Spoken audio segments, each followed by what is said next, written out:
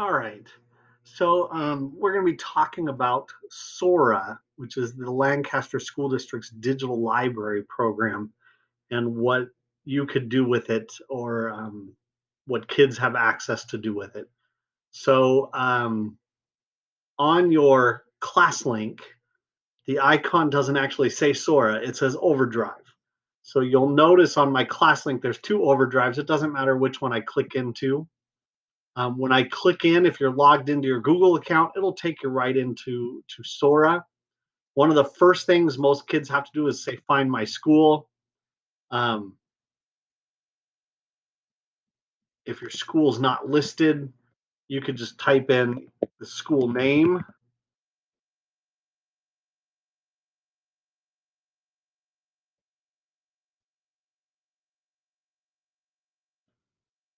I'm going to say, this is my school, Lancaster School District, and then sign in. If the kids have already signed in on a device, it'll take them into it repeatedly. If they stay signed in, it'll just keep taking them into it. Worst case scenario, they just have to say Lancaster School District or one of their school sites. They could search by their school site and come in. Once they're in, they have several options. One is they can just kind of browse. They can look around at like collections. So they could look at like most popular books and see what other kids are checking out. So they can go through and see what other kids are checking out, things like that.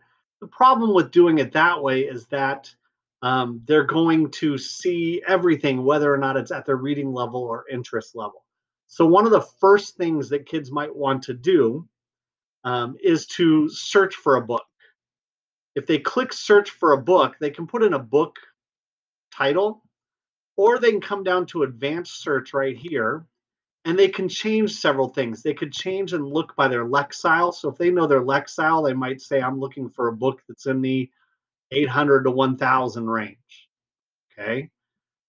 So any change they make here, if they have their Atos level, interest level, text difficulty, they could go by grade level.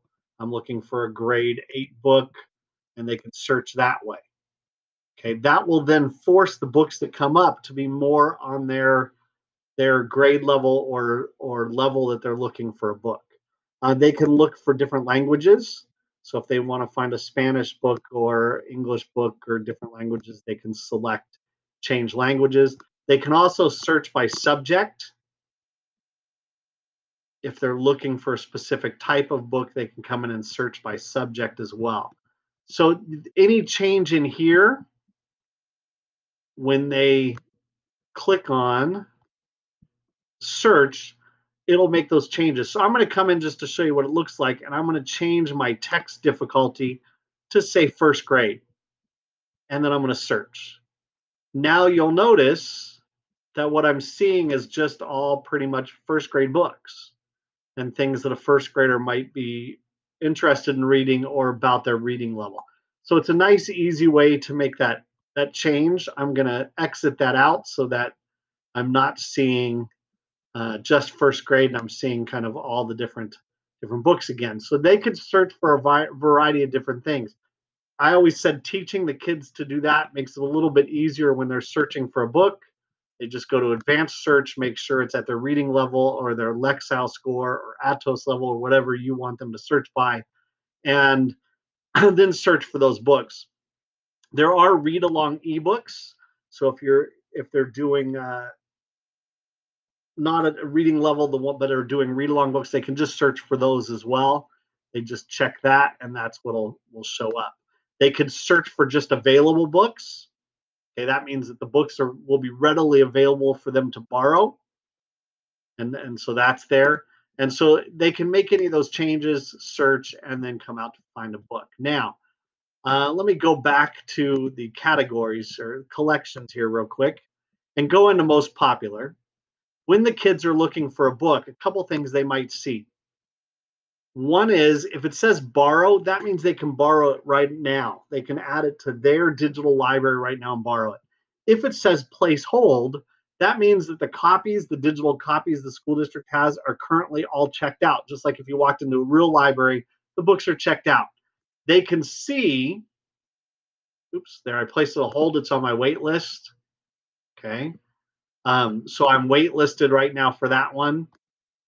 They can see how long that time period is going to be by looking at this clock that's there. It's expecting about 1 week. 11 copies in use. There's one person waiting. So they're suspecting that a copy would be available if I placed a hold on it in about a week.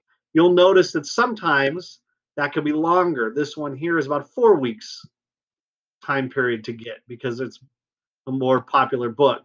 You'll notice that the more symbols with the clock, the longer the wait is. So this one here is an unknown wait, 0 copies in use, 12 people waiting. So if there's 0 copies in use, they're going to be waiting a long time. This one, oops, place hold, not what I wanted to do. That one here was a shorter wait, okay? If it says borrow, they can check it out right away. So I want to come down to an actual book here, not a audio book. Some of them are audio books. You'll see the headphones right there. That means an audio book, so the kids could actually just listen to the book. I want to find a middle school. Let me come out of this most popular and look at available now. Okay, so a lot of the audio books are popular, but let's say I wanted to find a regular book. I can click borrow, and that gets added to my digital library. It'll also open up right away. Okay, if you click on borrow, it's going to open up right away. It takes a second to download, and then it works just like a book. Kids can use their arrows on their computer and just thumb from one page to the next.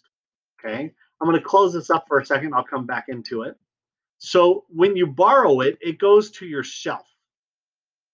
This book is now on my shelf. It's there if I want to read it. It's due in 20 days. Okay. I can open it from my shelf and I can look at options right here from my shelf. These are the options. I can renew it. So in 20 days, if I haven't finished it, I can click renew and renew it. I can return it if I'm done with it. Okay. I can mark as done. I can add it to a list. Kids can make lists. These are things that you currently have loaned out. This is one I've borrowed. Things that I placed holds on are right here. Those are the books that I placed holds. Again, you have options. I can cancel the hold. Be like, no, I checked out another book. I'm just canceling that hold. Or I can keep it on hold until it's available and I can read it. All right. So books that are on your shelf, right here, this book's on my shelf. I'm going to open my book. When you have that book, you can turn page to page.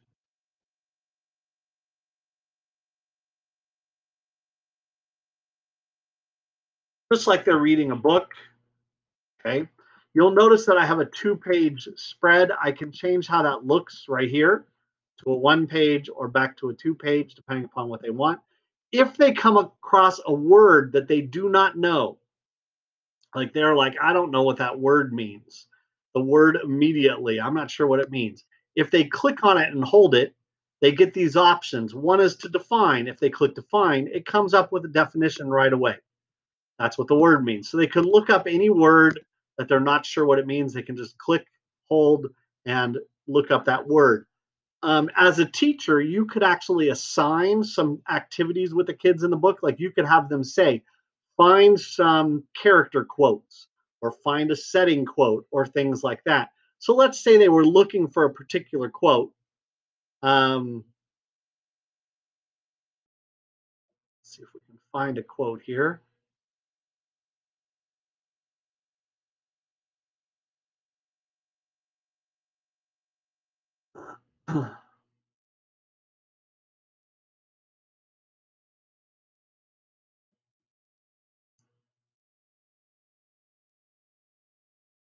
So let's say I'm taking this right here. I'm going to highlight this whole quote right here. She was really terrible at fractions. Tells me something about the character. And I'm going to highlight it. So I'm going to click highlight. And I can choose yellow, pink, or green. So the kids could highlight all the character quotes in green, all the setting quotes in yellow, all the words they don't know in pink. You could choose what you want them to highlight or what you want them to focus on. Let's say that they're reading a book and you want them to find figurative language, things like that. They could highlight that and put it in. They could take a note on any part of the book. They can click notes and enter notes to remind them of things. Okay. So all of that stuff they can do inside Sora as they're going through. What's really cool about that, when they come back out and they look at their options for that book, they can click on notes and highlights and see what it is they've highlighted. So if they're doing a book report or doing some information, it would all be right there for them to see. Okay. That also shows up, another place that it shows up. If they click on their Me button down at the bottom here next to their shelf, they click on Me, they can see how many books they've opened, how long they've read, the average time per book, the longest streak and time per session, like how many days. My current streak is 1 day. I have not been on here lately. So you could see all that information. They can win little badges, things like that in here. Okay, that's all on the Me tab. All of the stuff about them. And on their main tab down here, the Home tab over here, it shows the books they have on loans. Their recently defined words, you'll notice immediately is here. That was a recently defined word. And I can see all defined words. So the kids can click this and see everything they've defined from way back in time. All of their defined words, 25 definitions. Okay, those show up there. And recent notes and highlights are all right here. And they can see all of their notes and highlights. Okay, so it's a nice, easy way for kids to put information to remember about a book and have it in one place. So you can look at it based on the book while you have it checked out, but even when the book's no longer checked out, you can see these old ones that I had. The book's no longer checked out, your highlights are still there. So the book could be returned and they could still be doing the report with all their information right here. Okay. All right. So I'm going to go back home and I'm going to go into the book. And I've got this book that I'm here. I want to show you one other thing that's really important about this book. Up here at the top, this 3-star menu, a couple things you can do. Okay. One of the ones I like to show is the reading settings right here. You can change the size of the text. So depending upon your eyesight, you can make it smaller or larger. Okay. There's also accessibility sizes. If they do that, you can even make it larger. So, or extremely small. So when the accessibility sizes is checked, your options even get larger, almost like a magnified book. Okay. There is different lighting. So I can change it to different lighting depending upon if you're reading, how you're reading, where you're reading. You can change the lighting of it. And then there's different text styles down here. This is the publisher's default, but I can change it to a legible, a scholar, a paperback. And the reason I show this most often is the Open Dyslexic. This is a font for kids that are diagnosed with dyslexic or may have dyslexia, and you'll see it's kind of weighted so that the letters aren't supposed to move around in their visual, the way they see the letters and stuff. It's supposed to be more weighted to keep them in place. So that's a good thing to know for kids that might be dyslexic in your class. Most of the time, you'll just leave it as a publisher's default, but those settings are kind of good to know that they're there. Okay. You can move to different chapters right here. So I can move to a different chapter just by clicking on the chapter. I can put in bookmarks, all my highlights and stuff that are bookmarked in there, and things that I've done in the book. And I can also search within the book right here for certain things, key terms, things like that I want to search for. Okay. So all of those things are in that 3-dot menu from within the book, things that you can do. So let's see. That's getting your book. The different things on the bottom here, your home tab shows you what books you have on loans, your recent defined books, things like that. It'll also pop up with books you might like based on other things you've checked out. Okay. Your Explore tab lets you kind of look around at different books and look through the collections. Explore, you can search for a book, all that on the Explore tab.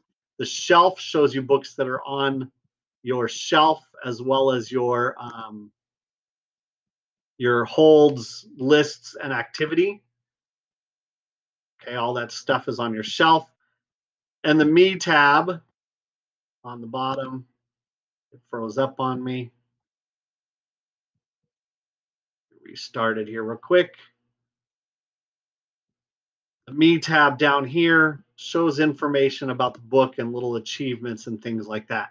So that is what Sora can do and what's available for you. You'll notice that I'm in the Lancaster School District Library. If you have an LA County Library card, you can actually add that in here too, a public library, and search through their books as well. So if you go get a public library, you can add that in and access their digital books. Okay. So enjoy. Hopefully, you learned something about Sora that might help you out. It is a great program to use with kids in the classroom to have them read and do different things. It is available for kids at home so that they can read on any device. The only key is they have to sign in through their Google account. That's how they see them. So they have to be logged into their Google account to access Sora. So they can do that by going to ClassLink or logging into Google on a Chrome browser before they go into Sora. Remember on the ClassLink, it does show as Overdrive, right here, the Overdrive, not Sora. So that's one thing to remember, that when the kids are looking on their ClassLink, they have to click on the Overdrive. All right. Thank you very much.